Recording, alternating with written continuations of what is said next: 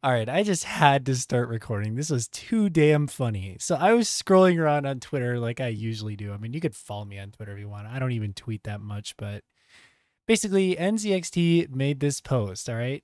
What would you change? New PC specs. AMD Ryzen 7 7800X3D. GPU AMD Radeon RX 7900 XTX. RAM 32 gigabytes, 6000 megahertz. SSD 1 terabyte. Mobo NZXT. AIO NZXT. Fans, yeah. You get the point. Most of it's NZXT stuff except for the AMD parts and the SSD and the RAM. But what I found absolutely hilarious is what would you change? And I scrolled down in these replies. Now, I know Twitter replies can be a scary thing and that sometimes scrolling down in them can be dangerous, but I'm going to take that risk just specifically for this video because it is just so funny. Look at how, like, I just don't even know how to interpret these replies. They're just so daunting to me. Swap the 7900 XTX with a 4090.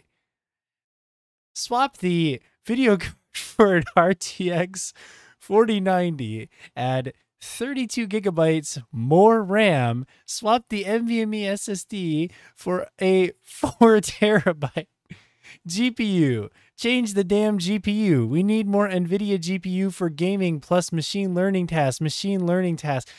I'm not sure if people understand this. AMD can do that too. There is a workaround for it. It lets you. There is literally a way you can force the raw GPU itself to do machine learning. AMD does actually have its own machine learning capabilities. Then here, minimum 2 terabyte SSD, minimum these days. 64 gigabytes of RAM, 4 terabyte SSD. So SSD need 4 terabyte minimum if you're a serious gamer. 6 terabyte if you use other applications as well. Okay, noise suppression is probably cutting out my laughter. PSU as well, Corsair. Sorry, NZXT, but then, okay. Number one, there's definitely something better than a Corsair power supply, and I do not understand why people are so hard set about that. You can use a different power supply just as long as the rating is good. In fact, I might even give a power supply tier list in the description that you can follow that I've always been following. Move to 64 or 128 gigabytes of RAM. Move the SSD to 4 terabyte and make sure the MB has an M.2 drive to get 2 terabyte for MD. Oh my God, bro. Some of these people, I cannot believe these replies. So this person's argument is for Windows, other programs have dedicated to be memory hogs. I have one tab open right now. I also have Discord open in the background, Razer Synapse, Process Lasso, and OBS. OBS is the biggest memory hog I have right now because I have tons of like plugins and extensions and stuff like that. Does it really look like I'm struggling for RAM here? And I have 32 gigs of RAM. I have had 32 gigs of RAM for ages. I have yet to max it out. Now, if you're playing simulation games or doing 3D modeling, or you have like an insane game that uses a shitload of mods like Minecraft, then it can be understandable that you could use 64 gigabytes of RAM. But these people are just being absolutely nonsensical. The XTX out for a 4080, pure rasterization power isn't good enough for a video card. Guys, I swear every single one of the people in these comments knows absolutely nothing about how a computer functions. Everybody has their own different uses. This person's saying that pure rasterization power isn't all there and is to a good video card. It is a good video card. The 7900 XTX has even beat a 4090 in some scenarios. In fact, it's actually better value for your money than a 4090. It is absolutely insane. Like these people. Oh, nice. We got an 18 plus account here. That's cool. needs more SSD space. 1 terabyte isn't nearly enough these days. I beg to differ. Okay, so if you take a look here, these are all the drives I have. So this is my local drive. This is my boot drive. I always try to keep my boot drive as clean as possible. And I do actually have games on my boot drive, but I periodically move them to my games drive or my extra storage drive if I do not have like enough time to play them or if I don't play them enough. I have been perfectly fine with this as long as I move games over to my other drives. There's nothing wrong with having low storage on your boot drive. The only reason you would ever need more storage on your boot drive is if you're too stupid to know how to move games over to other drives. So like my games drive, I have my Steam games, my Epic games, and on my storage drive, I even have a couple of games like my excess bulk Steam games that I just don't want to re-download are on my hard drive there. And like, I've been running this NVMe SSD for so long, this 500 gigabyte SSD. It's been about like almost, damn near 3 years now. It's been chugging along doing just fine. Okay, let's just keep looking at a bunch of these hilarious replies. Get rid of the AIO. 4 years, 2 pump fails, not a single issue with fan cooling attempts is a 3 degree either way. I 100% agree with this person. Switch it out for an air cooler. Water cooling is overrated. Water cooling is meant for overclockers only, and it is absolutely stupid. Like, in my personal opinion, I will never build a water-cooled rig. Do you know why I'll never build a water-cooled rig? Because of the failure rate and the amount of damage that happens when an AIO fails outweighs the benefits of the decreased temperatures. If you look statistically at the results, air coolers are almost reliable 90% of the time. AIOs, maybe 60, 70% of the time, depending on what brand you go with or whatever. But from my experience, any build that I have seen that has had a water cooler has either had a pump failure or has had some sort of issue like a gummed up block or something like that that causes temps to just go through the wall. I guess the best example I could give of this is a streamer by the name of BTMC, where I was watching his stream and his game was lagging super bad or whatever. Over the months he had his custom water looped build, which had distilled water in it, by the way, mind you, is because the block got gummed up. And also he didn't top off the water level. And he was using a 5950X, which is a 16-core, 32-thread CPU that can pull almost 200 watts from the wall, which is absolutely insane. And now, mind you, this was a custom water build, so of course there could have been mistakes in it, but we found out that basically AIOs are not the way to go. And the other PC that he's using also had an AIO failure. He switched over to another PC and had the same exact issue happen to him. Anyways, I'm going to probably make a whole nother video about air cooling versus AIOs in another video. Let's just keep scrolling through these absolutely hilarious replies. I'd likely increase the RAM from 32 gigabyte to 64 as I change out the gold power supply for a platinum one when you're talking that high wattage. Okay, listen. If power efficiency was on your mind, you would not be getting a build this powerful. You would be getting a probably 4-core or 6-core CPU with a high clock speed and a lower end graphics card so that you could run your build. My PC doesn't pull more than maybe 400, 450 watts from the wall. And that is perfectly fine for me and perfectly adequate for me. The only reason I could see power efficiency mattering is if you're in a third world country or in a place that has very unreliable power. And like, platinum power supplies have been proven, it's been proven time and time again. Even Gamers Nexus has said that platinum power supplies, as efficient as they are, the price is really not justifiable for that efficiency. Gold is fine. Gold is fine for like 90% of people. You do not need a platinum power supply unless you want that dead solid reliability and a waste of money, not to mention. PSU is overkill and GPU since NVIDIA is way better. What was the PSU again that they were using? Let me scroll up and find out quick. Okay, so in this example, they were using a 1200 watt gold power supply. Now, I would argue that this claim is absolutely untrue. For those specific components, yes, the CPU isn't going to pull that much. It's probably only going to pull about 150, 160 watts maximum, the 7800X3D. And the GPU is probably going to pull a maximum around 400-ish, 500-ish watts, depending on load. So, like, realistically, you could probably get away with an 800 watts. So, like, I can understand why they say that, but over-speccing a power supply in a build is actually a better idea, and I recommend it for, like, 90% of builds. Always spec your power supply at least a bare minimum of 100 watts higher than your power budget. So, like, if I was building a computer that was on a lower end budget, I would still get them a 500 watt power supply, even if I was using a graphics card that did not require a 6-pin or an 8-pin power connector. I would still give them a 500 watt power supply. It's just nature.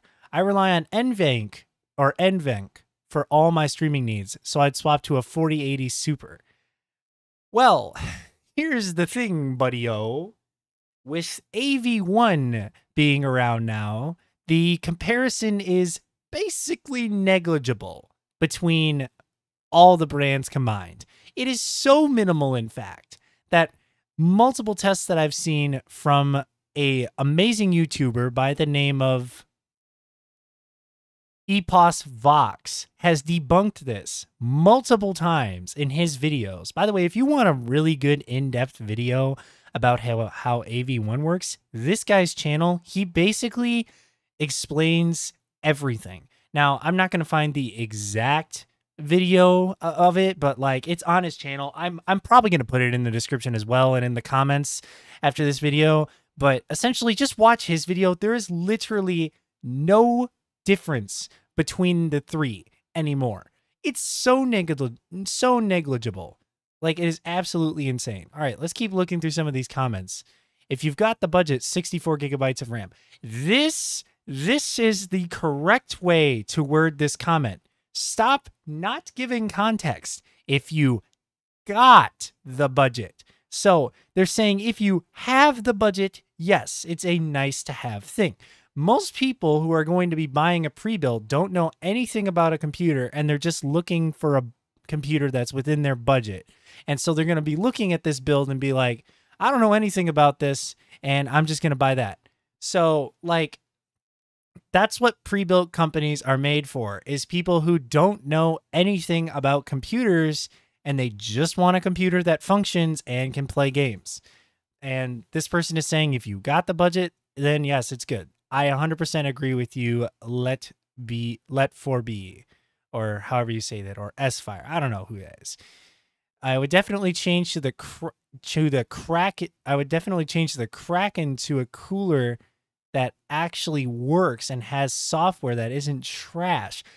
I 100% disagree with this, by the way. NZXT Cam is like a godsend of a monitoring software. It does take a little bit more resources than, say, something like Hardware Info 64, which, by the way, if you're not using Hardware Info 64, download it. It is like the most amazing open source monitor out there. Anyways, I would disagree with this claim. It is not buggy. It does not have problems. You're just not using it correctly. And it's user error most likely. And I'm not trying to say that like you should use NZXT Cam as your monitoring software, but like it is not trash. It is literally built for their hardware, for their coolers. And it's your fault if you're not using it correctly. So yeah, I mean, I will agree that Razer's software is absolute trash. Razer Central, yeah, this software has not been updated in years and needs an update. It is terrible. I absolutely despise that. Yet I have 2 Razer products that I own just because of the way they are. Anyways, moving on here. GPU to a 4090. What is with people and wanting to switch to a 4090? Guys, 4090 is not the highest end performing GPU anymore. This 7900 XTX has been shown again, I'm just going to say this again. I know I'm repeating myself like a broken record, but the 7900 XTX is literally on par with a 4090, and it only barely, like, the 4090 barely edges out the XTX just with pure, like, clock speed. They push this thing to the absolute maximum with power. That's not how you win a race to performance. Now, in contrast, the 7900 XTX is not only higher clock speed, so it is running at close to 3 gigahertz on the core, but it also has higher bin memory. That's right, you heard me, higher bin memory. AMD cards, they are not good at memory overclocking, and you want to know why? It's because the memory is already pushed to the maximum from the factory. So you do not need to overclock the memory on your graphics card if you have an AMD graphics card, because most likely it has already been, like, picked and prodded to be the best memory for that specific card. And how do I know this? Is because I tried overclocking the memory on my friend's 7800 NVIDIA card, and there was literally no difference. And when I overclocked it, he had instability issues. But when I left it there and I just increased the core clock to around 2.9 gigahertz, he had absolutely no issues. So core speed way, way higher on a 7900 XTX than the 4090, which can only do like close to 2600, maybe 2500 megahertz on the core, which is ridiculous. And not only that, it pulls like almost 600 watts, which is nuts. The GPU, it'll always be NVIDIA for me. Again, bias opinion. Not enough RAM plus storage. Also inaccurate. I've already went up to this. The processor and the HDD storage, 1 terabyte isn't enough for gamers. If you're playing games that are consecutively gigantic, yes, this is true. But most people buy PCs, I would say, when they get into gaming for not AAA titles, but for lightweight titles like competitive gaming or whatever, or they're upgrading or whatever. I mean, if you're looking for more storage, there's a reason why PC gaming is so huge. You can literally take the device out of your PC and upgrade it. So even if you buy a pre-built, a lot of the pre-built manufacturers nowadays are allowing you to upgrade. The only one that I haven't seen that's allowed to do that is Alienware. Alienware has a terrible track record of not allowing you to upgrade components, and you should never buy a pre-built from them, period. Okay. I have this. This is the exact build I'm doing for my next PC. Based. Okay. Just add 2 terabyte NVMe gamers and editing software. We're all good with that. Okay, cool. Shit, maybe throw in an NVIDIA card. Yeah, nope. Don't care about that. SSD needs to be at least 4 terabyte for gamers nowadays. Games nowadays are 500 gigabyte per game. No, they are not. That is, okay, the only outlier for that is Call of Duty. Call of Duty is always 200 plus gigabyte for some odd reason. That AMD to NVIDIA RTX 4090. Why are people saying to use an RTX 4090? This is absolutely ridiculous. And like, I just do not understand. Radeon GPU to NVIDIA card. Guys, there is almost no difference. I am going to bring up a video right now to show this. I am just so floored with everybody saying this. Here's Gamers Nexus video. Now, this was a year ago, and drivers have come a long ways, but like, here's the difference. Like, I can understand like a 100 FPS difference, but the price difference is absolutely insane. Like, also, most people can't tell the difference between 200 FPS and 300 FPS. Like, there are so many people out there who are not going to care about that. And I know people who would be even fine with 60 FPS in most games. Like, they would not notice this difference here. And like, let's just skip around here. Let's take a look at the, is there any benchmarks in here for CSGO or like anything else? Hold on. Total Warhammer 3, Tomb Raider, Final Fantasy. Let me try and find one with like a standard title. All right, here's a video that was made 7 days ago. I have absolutely no idea what this channel is, so I have absolutely no bias. So you take a look here, 193 FPS, 168. Who is going to notice that difference between 20 FPS? Also, look at the 0.1% low on NVIDIA. 26 FPS compared to 91 on the 7900 XTX. Do you see what I mean by the difference in drivers? And they're using the same 7800X 3D as in this build on the Twitter post. You can see the difference. It is absolutely insane. And like, if we go to a game like Cyberpunk 2077, okay, yeah, the difference is humongous because ray tracing and like effects and stuff like that. And then explain to me this. Okay, if you're not playing ray tracing games and you're mainly playing games that are like no ray tracing and are like easy to run, like you take a look at all the ray tracing benchmarks, obviously they're going to favor NVIDIA because they don't have any ray tracing cores on the 7900 XTX and it's just using pure rasterization to make up for it.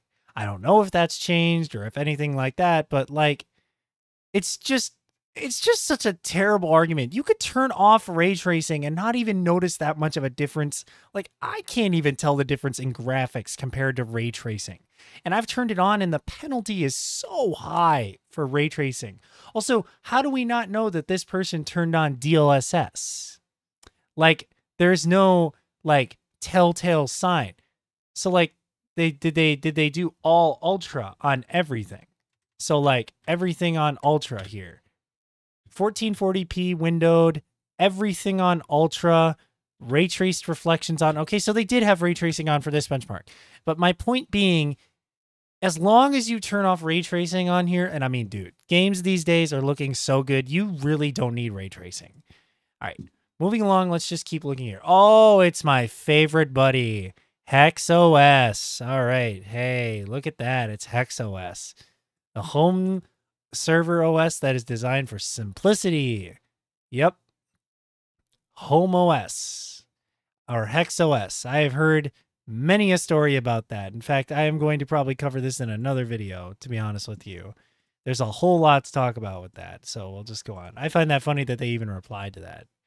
Okay. 1 terabyte SSD, more like 2 terabyte. I'd put a 4 terabyte in there at least. 64 gigabyte of RAM, 2 terabyte, and a 4 terabyte. It's just the same 64 gigabyte of RAM. Otherwise, it's a sweet spec.